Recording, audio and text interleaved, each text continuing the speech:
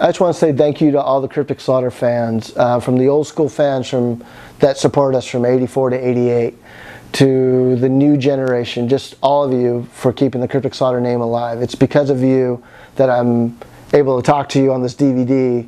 It's because of you that people remember the name Cryptic Slaughter. If it wasn't for you, we would be nothing. So I just want to say all my love and respect to you guys for keeping the name alive, and I hope to meet all of you one day, but thank you very much, and this CD DVD is for you. Cheers.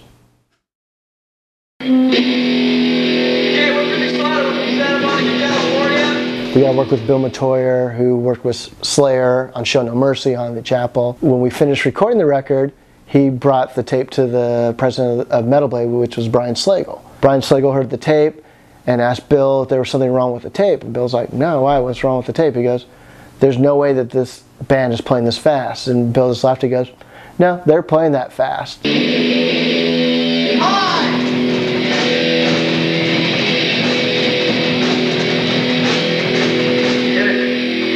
remember walking in the store one day and I pulled out the Convicted record that just came through. Went up to the counter and asked the guy behind the counter, I said, what's this like? And he said, think of Raining Blood but 10 times faster. Convicted was like the fastest, you know, thing I'd ever heard at that point. I was just like, man, this is fucking intense, man. A buddy of mine gave me this tape with this band Cryptic Slaughter on it. First time, I don't recall what song it was. I think there was like 2 or 3 spread out throughout the tape, and it was the fastest, dirtiest thing on the tape. The energy, the enthusiasm, the young angst. You know, to be honest with you, I don't know who the fastest band was, and I don't really think it matters. I just know there's a lot of great music that came from that era, and I love it all. That's really all that matters to me. Fuck yeah! If it wasn't for Cryptic Slaughter, DRI, and a few other bands, I'd say like COC. It's just young kids playing fucking metal punk, and that's what I live for. Cryptic Slaughter.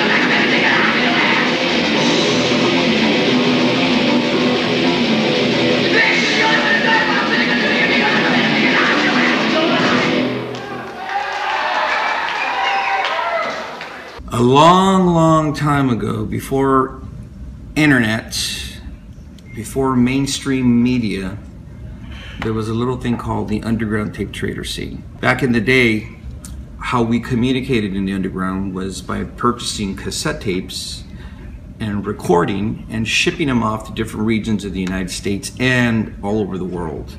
I think 1984 is when I stumbled upon the Life in Graves demo from Cryptic Slaughter. You know, this was in the mid 80s, during the heyday of punk and thrash and hardcore, and we'd heard of somebody had I think there was a demo, Life in a Grave or something like that, and so we were familiar with the band prior. So then when the record came out, Convicted, we picked it up, and you know, at that point we were always looking for, I don't know, when you're a kid you're always looking for the most extreme thing, and that by far was it. I mean, there was bands coming on the scene at that point. Now you have to realize at this time, this is back in the heyday of when punk and thrash and hardcore was a united scene. You would have bands like Agnostic Front and GBH touring together, bands like Chromax and Destruction touring together in the 80s. So it was a magical time, but you know, when you're looking for the most extreme thing, you know, there were bands coming on our scenes, Wehrmacht, I think, Sweaty Nipples, Spastic Blur, but Cryptic Slaughter, when we heard it, was just like, even though it was fast and insane and off the charts, the music was so catchy. Like the breakdowns, the little breakdowns here were so catchy that it just like stuck, and it was something that we were fully into and been into it ever since. Let's go see through you.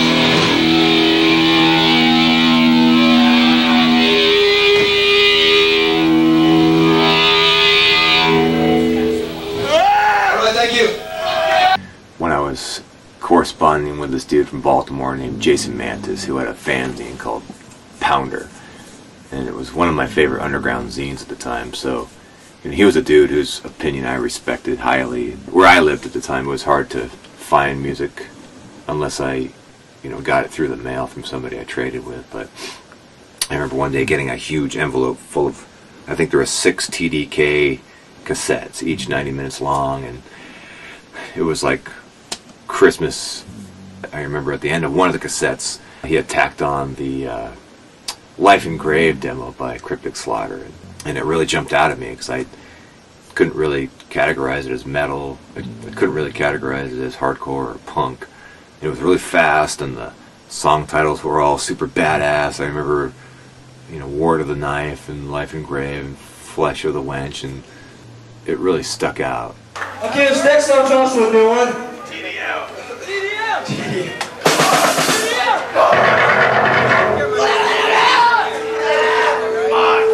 This next song is about TV preachers. I know there's been songs about it before, but this was written when all the shit was going down with them. Basically, I think the quickest way to become a millionaire and a quick buck is to become a TV evangelist. Shut up, Carla! Evangelist, you like Jim Baker? Yeah, he's a great guy. This one's called Circus of Fools.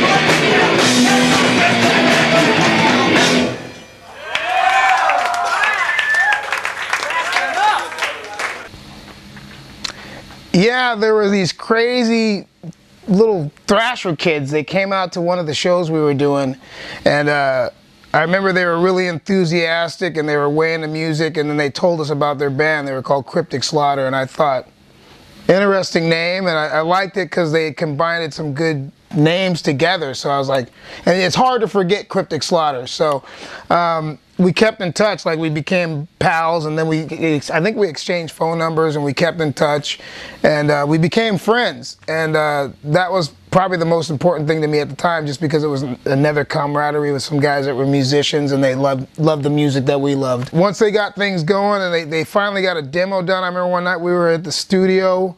I think we were recording one of our records. I can't remember. It might have been the first HIRAX record, but I got this call from the drummer, Scott, and he was like, hey, you want to hear our demo? And this is back when people would put the phone to their stereo and play stuff for you. I remember hearing the demo, and I remember the drums being fucking really fast.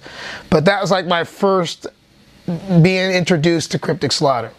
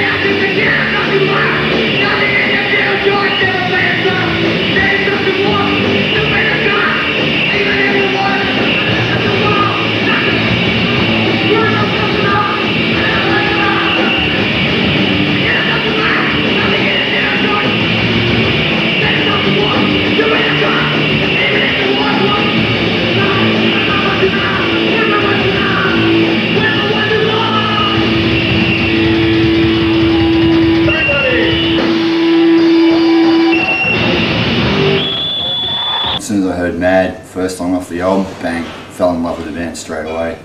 Amazing things. And then when Money Talks came out, it was just all over again. Couldn't wait to hear it. Best thing ever. So yeah, Cryptic Slaughter killing it, that's for sure. Cryptic Slaughter, to me, like, I heard of him through a weird way. Like, one of my really good friends' power violence bands, Blake from Pain Destroyer, had a band called Daybreak, and they ripped off the Convicted cover. And when I was young, I was just a super big power violence fan, and they did the Convicted rip-off, and I was like, what the fuck is that? And I had to research it because it looked cool as shit, but they were like, oh, that's not our art. Like, we totally stole that from this band. They wouldn't research it, and I was already like super into like Gangrene, like SOD and all that shit. And then like I heard that shit, it blew my mind. And I went and bought Money Talks, and like I was a soul. Anybody using their shitter? Fender's Ballroom. Ask anyone who was part of the scene in the mid-'80s, whether you were in the thrash or punk, you went to Fender's Ballroom for a show. And Cryptic was lucky enough to play there 3 times. Our first time we played there was Add to Adjustment, then us, Final Conflict, Dr. No, and Discharge. It was just rad to be at Fender's Ballroom. I remember being on the stage going, wow, I've seen the Ramones here, I've seen RKL and Bad Brains here, and now Cryptic's playing here. This is fucking awesome. It's called Human Contrast.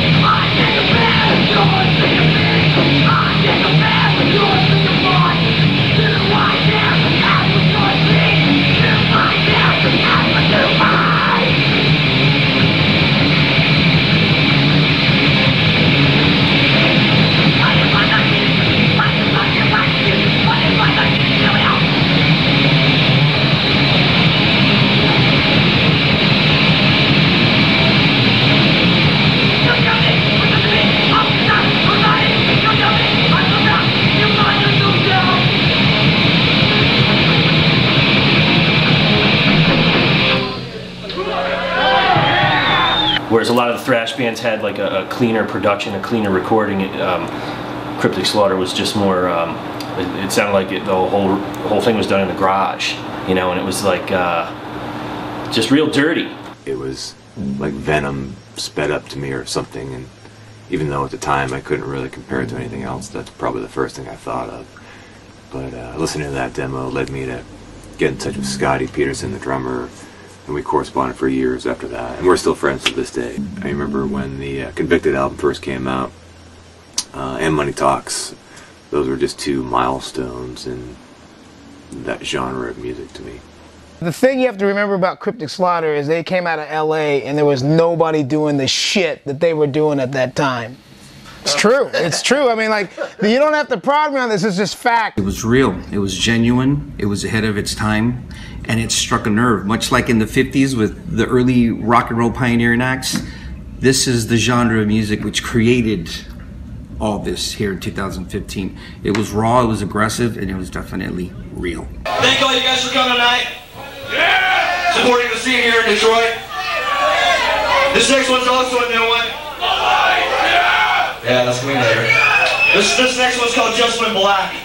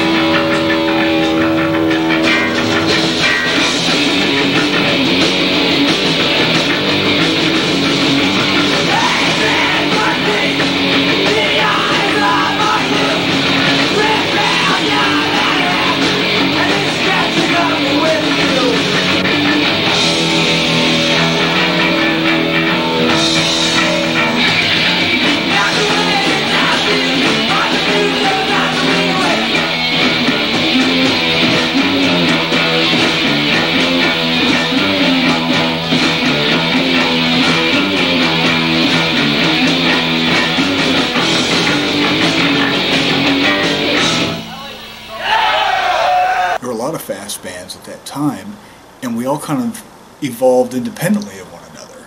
You know, you had DRI in Texas, Cryptic Santa Monica, Wehrmacht in Portland, Siege and AOD back east, and everybody, we all had our own thing going on.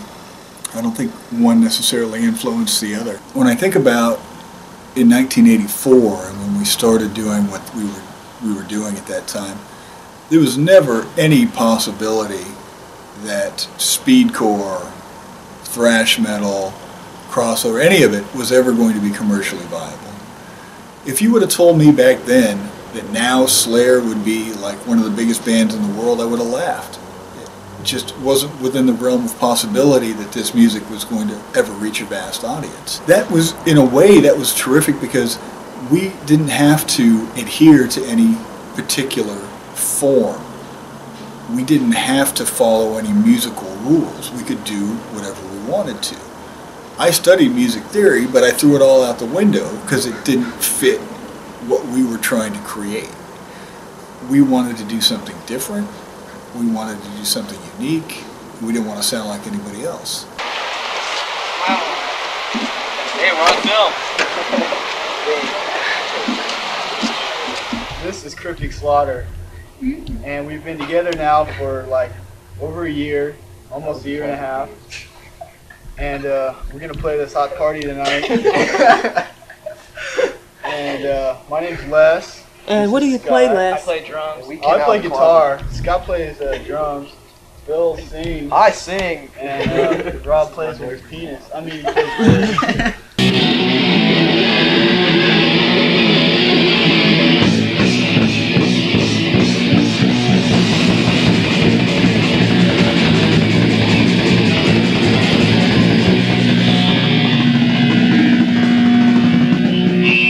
The song's called Set Your Own Pace.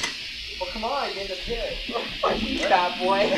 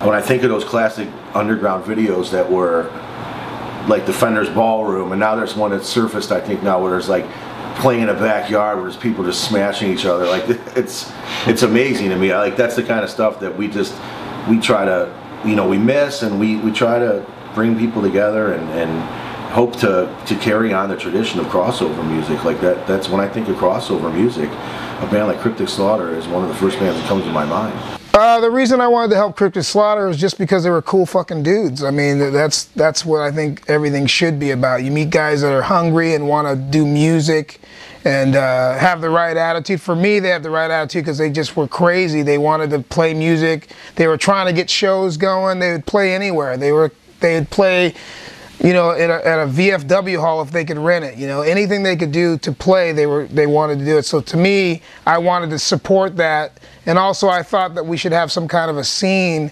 and to me they were an important part of it. They were new and they were young and they were full of energy. So yeah, that's why I wanted to help them. I remember going to Brian Slagle, and I think I had a cassette of the demo, and I was like, you got to check these crazy fuckers out. They're really fast. And back in those days, that was kind of the thing that kind of like, you know, how you tip somebody's interest by going, these guys are extremely fast, and they're probably the fastest band at the time. Slagle actually started a label called Death Records, and Cryptic Slaughter got signed, and I was pretty proud. To me, to this day, I'm still proud that I helped them get signed to Metal Blade / Death Records, but to me it's still Metal Blade, but kick-ass band, and they deserved it. Yeah, I first heard Cryptic Slaughter through Mark Edwards from Guillotine magazine when I was staying in Florida.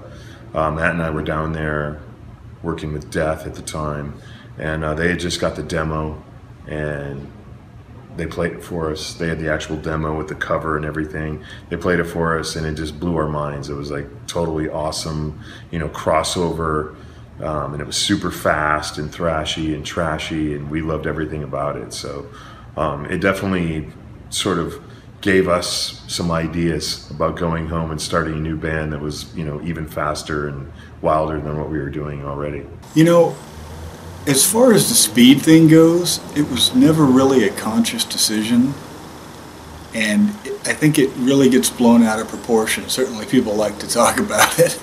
It wasn't in the forefront of what we were trying to do. We just sort of evolved into that after playing together for the first couple of years. It was fun. Playing fast was a lot of fun. It was like an adrenaline rush. And so the faster we could play, the faster we did play. Cryptic Slaughter is all, you know, everything they did, man, still to this day, you know, stands the test of time. I mean, I can go back and listen to those records and it's still just as intense and still, you know, like it's more punk rock than what's out there, you know, masquerading as punk rock. You know, the energy, you know, the anger that was in that you don't get in, like, you know, the stuff that's going around being called punk rock these days. You know, Rest in Pain. So I thought that was like the heaviest song that you guys did on that record, and Too Much Too Little or something. Yeah, is that what it was? Yeah. That song was awesome, man. I just love the way it started out all crazy. Psych. And then he went in with the bass, man. That was killer. I just remember from the first song to the last song, people flying across the stage. Like, some people on stage, I couldn't even see Les, Bill, or Rob half of the time. And, you know, huge pit and people singing our songs like loud to where, like, sometimes I couldn't even hear Bill. And it was really cool because it made me realize, like, wow, you know, people really like Convicted, they really like us, and this is killer that we're on stage and people are going this crazy for us. And that's when I realized, wow, you know, Cryptic, we have our own following. We finally have made it. Those shows were predominantly DIY, meaning that it was from the movement for the movement. What I remember about those shows, aside from just the adrenaline and the chaos and the madness, was just how free and how exciting it was, because it was a brand new form of music rebellion with no rules whatsoever, which also included a bad element at times, but that was what was so great about this music. It was completely dangerous. There was no rules. This next song's off our last album. It's called Menace to Mankind. This is what I guess the word is society labels people like you, people like me, just because they happen to like a different music. It doesn't matter what you look like. It's just the fact that you listen to this, I don't know, whatever type you want to call it. So anyway, it's Menace to Mankind.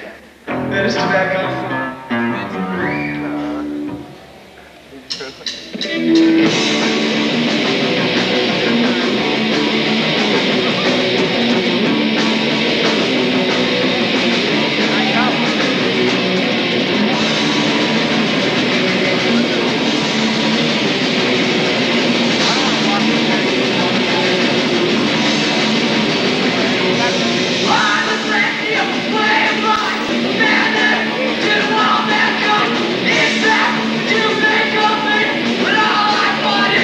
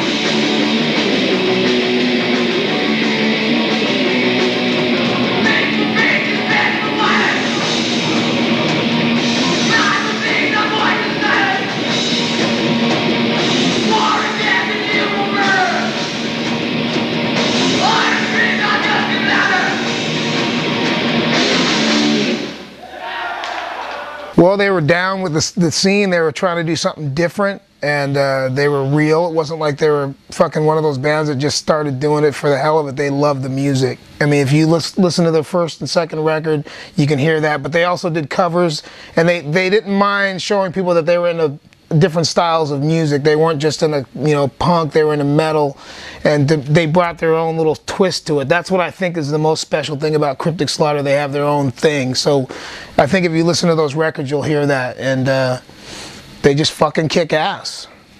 This one is sung by Gangrene. This one's called Alcohol.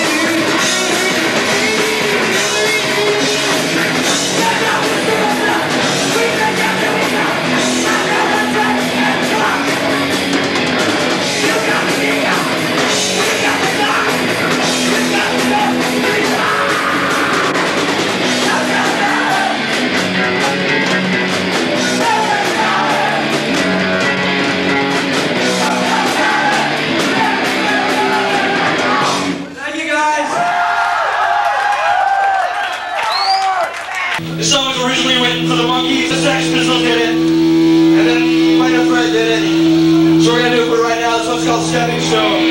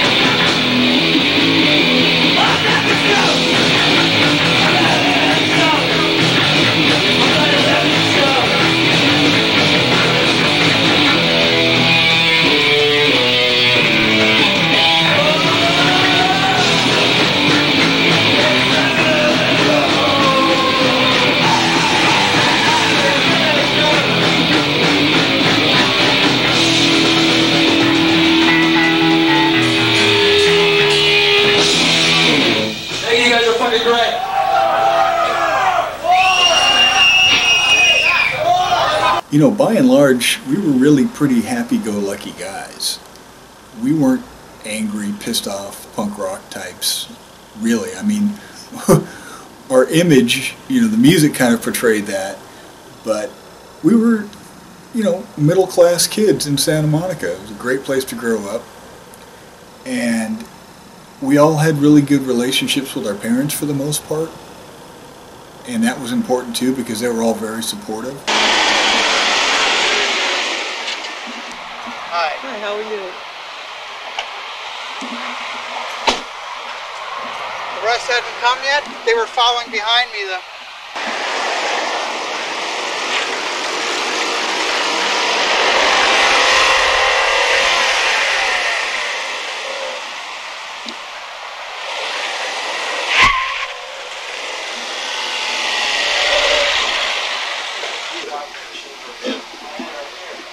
Our frustration, of course, we got to take out through the music. Everything that pissed us off, we had a perfect vent for that teen angst through the music, and that I think really paid dividends, not only for us as a band but also personally. Faggots. We were fun guys. We were looking to have a good time, and you know, we enjoyed the connections that we made. We really, I think, treasured the friendships that we had, and all the fun we got to have. That was the best part about being in a band. We got to meet a lot of great people, got to see a lot of places we wouldn't have seen otherwise, and I wouldn't have traded that experience for anything. You know, I think it was an amazing way to spend our youth, and I think we all look back on that time with a lot of fondness. What does DRI stand for? Dirty, rotten imbeciles. Oh. We're friends with these guys. Yeah, these guys are good. And these guys too. Turn around, Rob. We know him too. These guys too. They got a skateboard. We know him too. We know Gumby.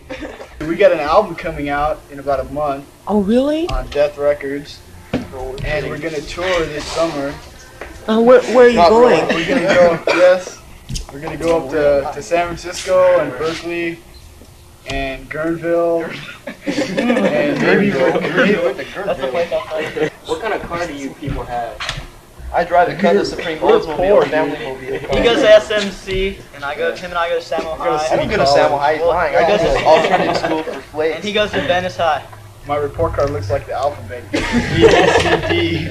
I was probably the oldest. I don't know, probably 20 something, but they're like, Scott might have been 15. Scott was 15. The other guys were probably 17, maybe 18 at the most. I don't know. Les was 18. He was 19 then. Yeah, Les was 19, and we were teens. And I think wasn't Rob the last one to come in? I don't know if I'm right. Rob was the last guy, but I thought one thing I noticed when he came into the band, it was like the perfect final touch to that band. I think the first time we played Ruthie's, we were a three-piece. Yeah, which was crazy too. That showed you how fucking nuts they were. Like, they went up there as a three-piece and they did that shit. And that shows that they wanted to play that. They didn't give a fuck. I remember when Rob finally joined the band, that kind of like solidified them as a unit, and then they just fucking went crazy from that point on, and the rest is history. Fuck you. When I was a kid, my three favorite bass players were, Cliff Burton, Dan Loker from S.O.D, and Rob Nicholson. And what I loved, what Rob did was, he played it tight, to the beat. But like at the end of every once in a while, at the end of a measure, he just throw in one of these awesome fucking licks, and I love that, man. And that really like influenced me as a bass player, and how I would approach things. This next one's a new one. It'll be on our album. The next album should be out next month, actually in August. It's gonna be called Stream of Consciousness. And this new one's called Aggravate, and it's about, self-explanatory. Aggravate.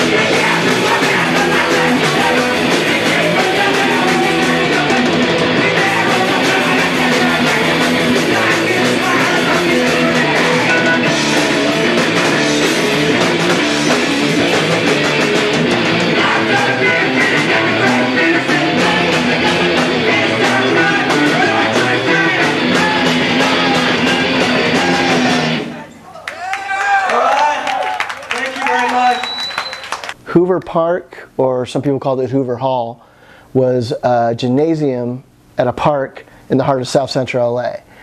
Now, in the mid-'80s, the South Central was at the highlight of the Blood Crips War. But we would go down there and promoters would put on shows and rent the place out, and Cryptic played there, I think 3 or 4 times. But it was a great place to play because there was no bouncers, you could have fun, no one was getting hurt, but the crowd was right on top of you. Like, you had people on the stage, you had people right in the front, and playing there, that was like our home base. And it made us a better band by playing there because you had just a simple PA and the fans were there, and if you were killing it, they would let you know, and if you sucked, they would let you know. But luckily with Cryptic, when we played there, every time was a great show. People singing, stage diving, huge pits, and to play there with bands like Wehrmacht, Terrorizer, and it just made us a better band when we went on tour because we honed in how we would play in front of a crowd like that, and it was just a great time to be in the crossover thrash scene. This next song is of our first album. The song is called Black and White.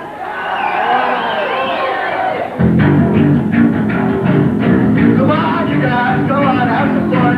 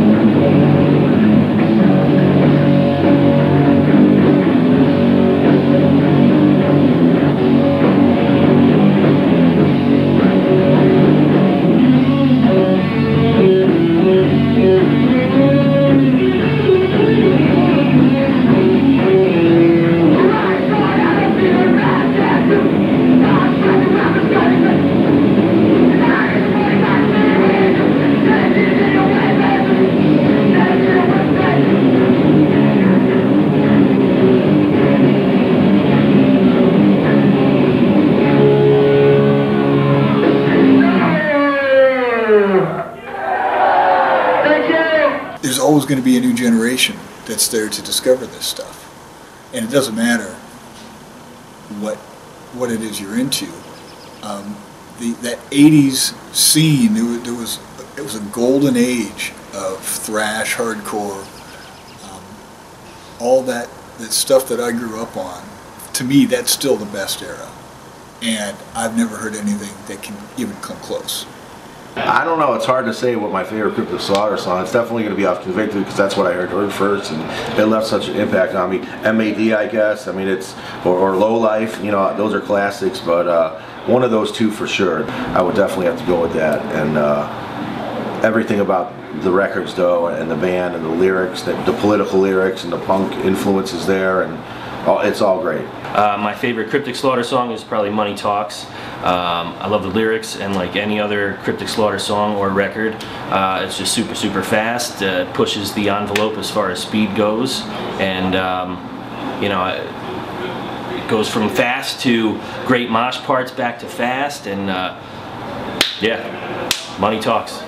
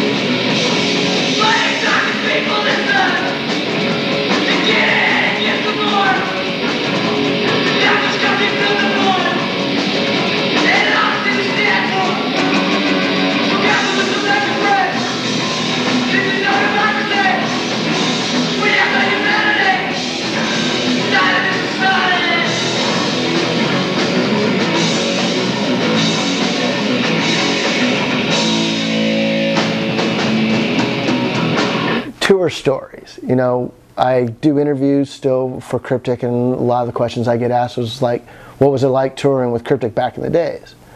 First thing you gotta remember, it's the late 80s. So it wasn't like we had a tour bus. We had a panel van that we rent from U-Haul, and Les disconnected the speedometer on it. So we never knew how fast we were going, but we had to do that so they wouldn't know how far we drove, because we told them we were only going a short distance. We were thinking Kentucky, and we had our roadie merch guy, Jason Charles, with us, who's an old friend from high school, and he's looking out the side window of the panel van, and he's waving.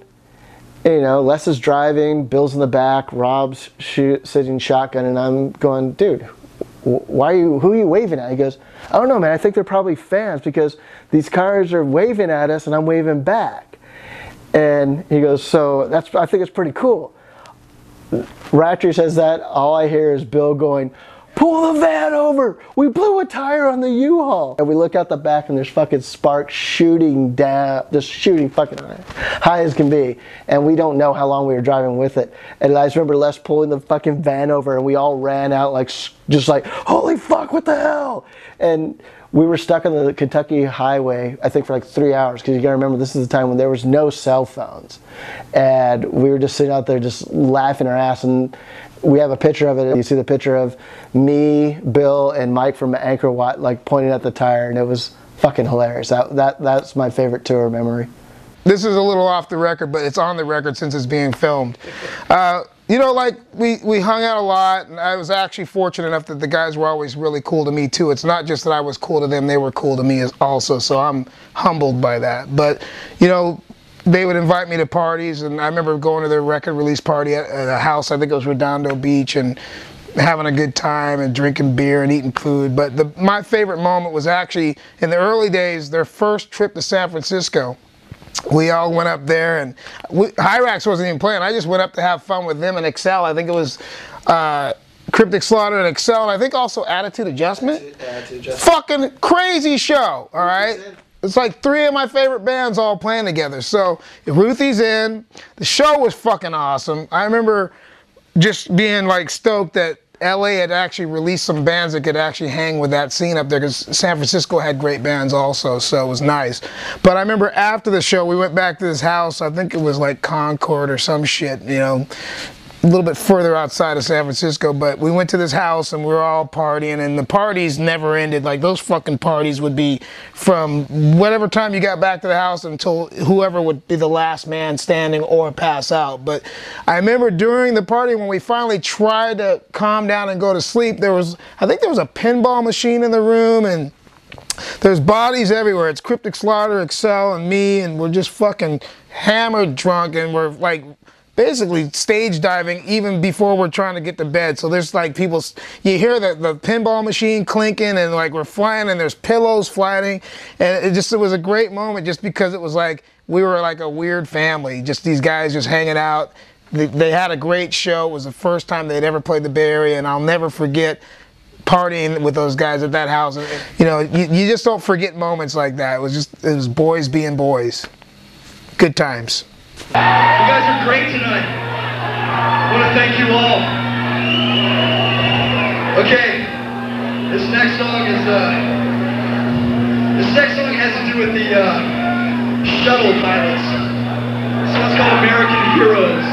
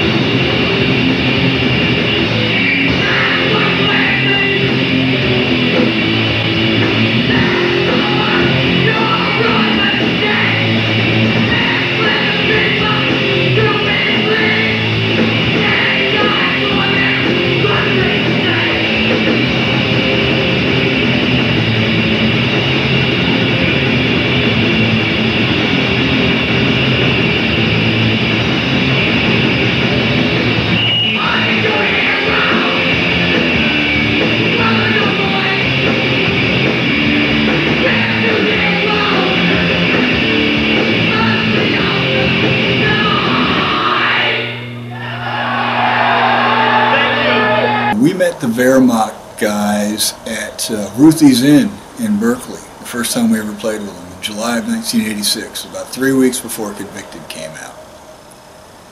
And it was a great show. We'd never seen each other play before. We never met each other before.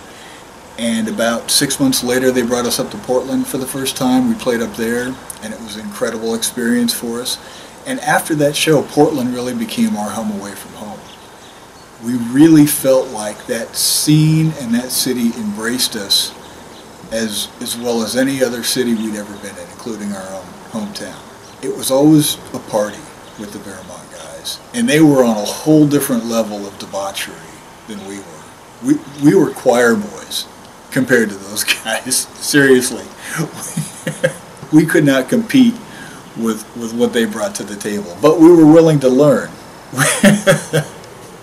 And you know, as soon as we got off the plane, the whole time we were in Portland, every time we went to Portland, they made sure we knew this is how it's going to be.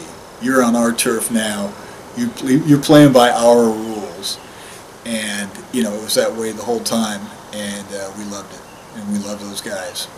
Another tour story was when we were coming back from the Canadian border after we found out that all our Canadian shows were canceled. And so we were going from Canada to the United States. And, you know, they pull us over and say, you know, we got to inspect the van. We're like, okay, no big deal. So they have us in this room. It's us and Anchor Watt, and we're just hanging out.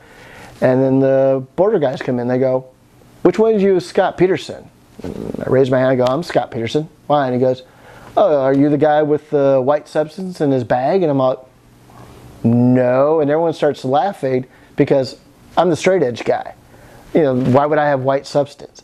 And he goes, I go, no, you probably have the wrong bag. He goes, no, your girlfriend's name is Jackie, right? And I go, yeah. And he goes, yeah, so you have the Thrasher skate bag that has the white powder in it.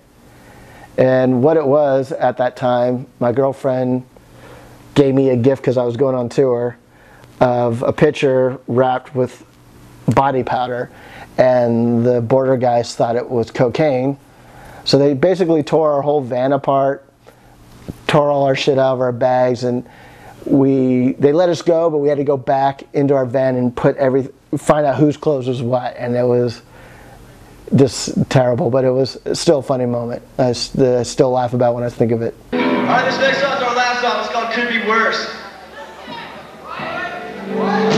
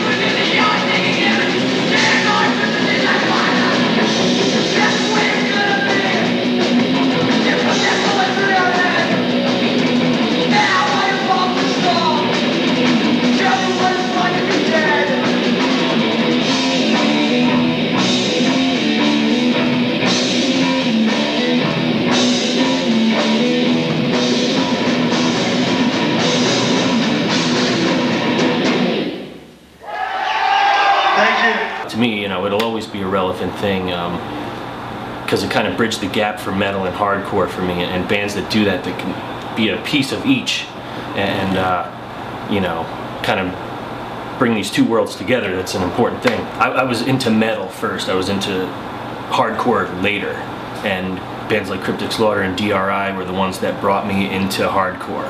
So when I look back at how I kind of morphed into going through the bands I was listening to and learning to play the drums, and just kind of how I developed as a musician, and how these bands came into play to make me, you know, bring me where I'm at now, and my whole catalog of music that I'm a fan of, and then I compare that against kind of heavy metal of today.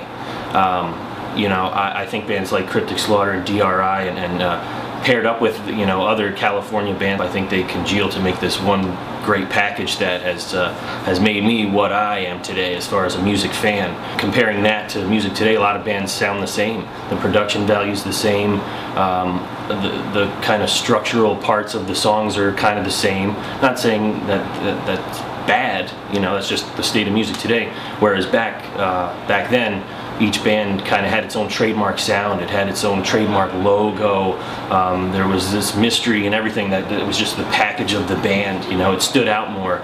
Good music, 29 years later, stands the test of time. And, you know, there's been a shitload of bands, and whenever your name still stays above the fray, like if, you know, you get mentioned in the top 5 or top 10, you've done a damn good job. And I think really what it comes down to is the music. You know, these kids that are still getting introduced to Cryptic Slaughter are learning about great music. So I think that's what keeps fueling it, you know, and people spread the word, because once they get a hold of these records, they're like, they want to share it with other people. So I think it's going to be more years to come. There'll be another 29 years, and we'll probably all be fucking dead, but there'll still be kids listening to Cryptic Slaughter.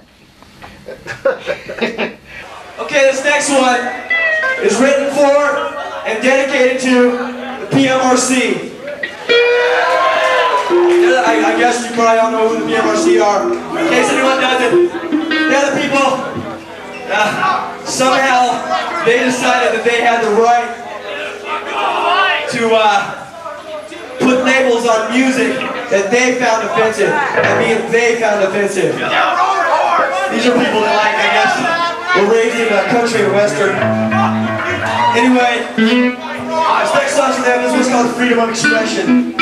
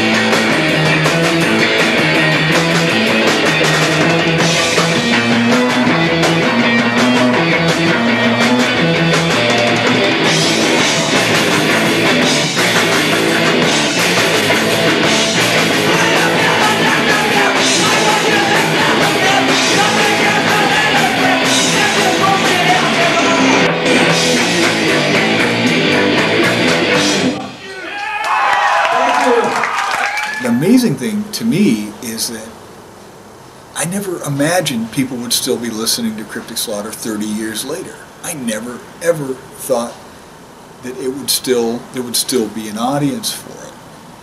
And in some ways we're more popular now than we were then. And we haven't played a show together since 1988.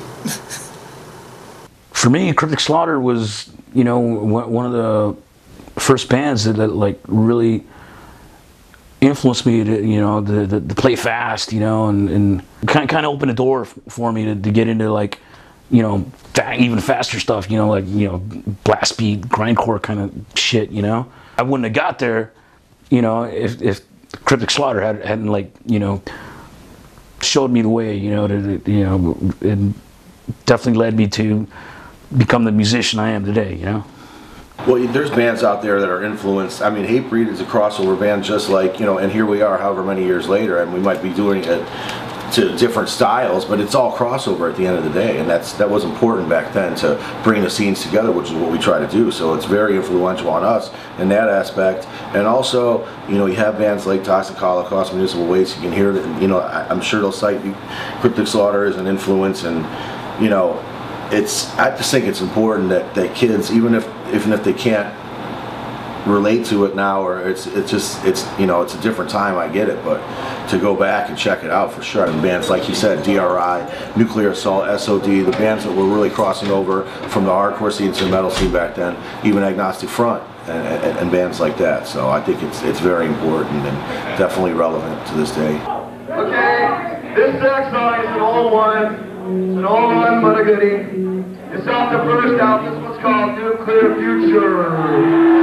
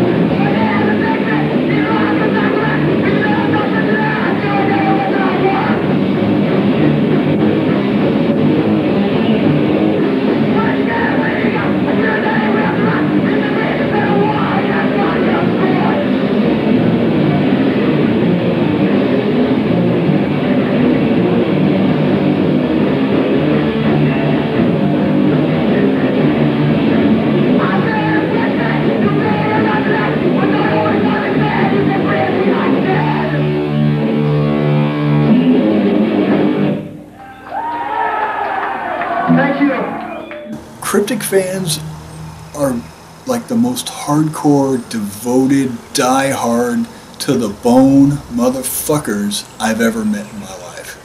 I'm serious. I'm constantly blown away by the devotion and the dedication of our fans. And we weren't for everybody. I know that.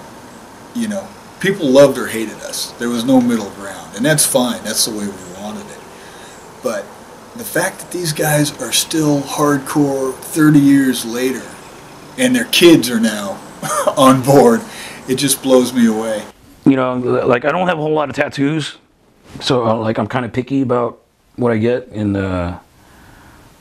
you know, I was like looking for something to put on this arm, and I was going, you know, through my old record collection, and came across this, and I was like, what would be cool off of this, man? And this little hatchet guy right here came up, and I was like, perfect, man. So I took it over to my tattoo guy. Came out fucking pretty killer, I think. Gene Simmons, you know, Rob Nicholson, two of my favorite bass players. So there you go. The first time I heard Cryptic Slaughter was about 1986 when a friend of mine bought the cassette for Money Talks, and I got drumbeat right away. Knew it was just going to be an amazing CD, and it was. Well, we chose Cryptic Slaughter for glorious times just because they were one of the great old school bands that crossed over and the metal, hardcore, death metal, thrash. Everyone loved Cryptic Slaughter back then, and just they fit perfectly.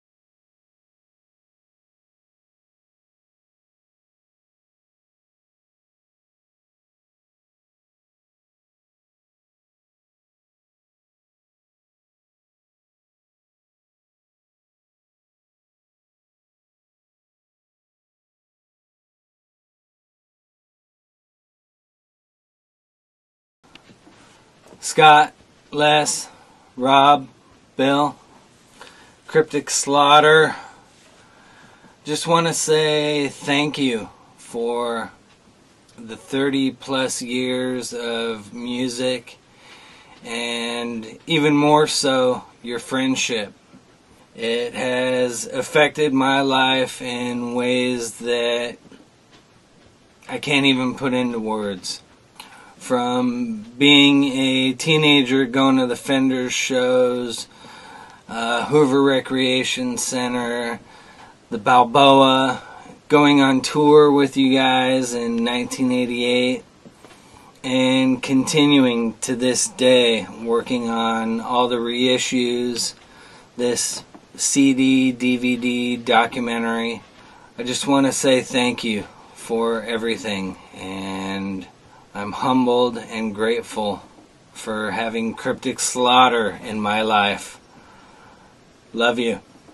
It all, you know, basically what we're trying to say, it all boils down to being yourself. Being, you know, having a negative attitude, you know, that's alright for some, but to me, having a negative attitude is just everything looks bad. A lot of things are bad, but if you gotta think a little bit positive, you gotta make your life just a little bit better, and you gotta be happy with it, because it's the only life you got. This is called Positively.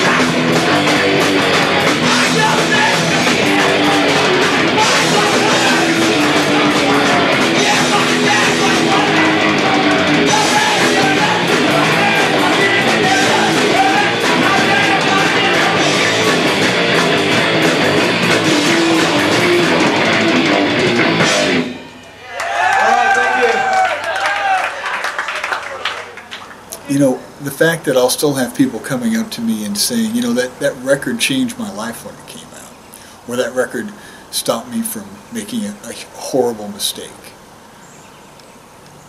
When people express those kind of life-changing moments to you, it really takes everything that we did to another level.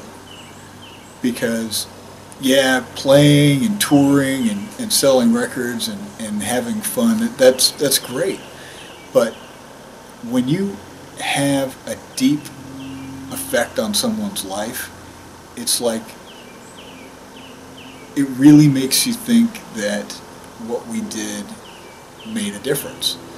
Even if it was just for a few people. And that means more than all the record sales in the world. It really does. And I'm incredibly humbled by those stories and by the people that we've touched. And I wouldn't change it for anything. Best experience I've ever had. This one's gonna be our last one tonight. This one's called Lowlife.